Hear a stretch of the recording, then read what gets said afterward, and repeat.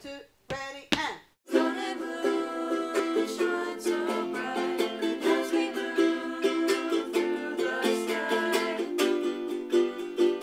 higher than the mountainside.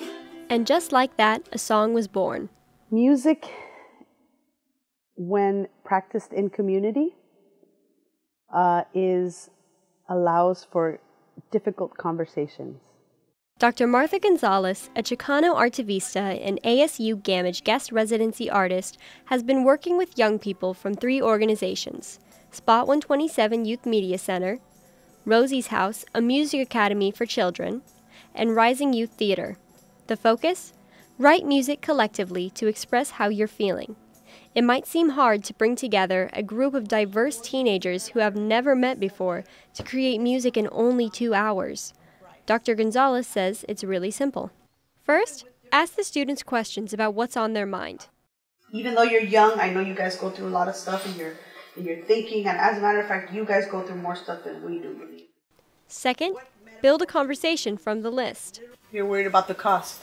Thinking about that. Okay. Next, play a chord progression. Is this what it feels like?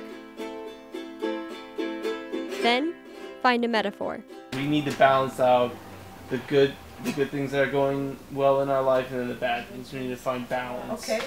So do we want to say balance twilight and dawn? And finally, let the song finish itself.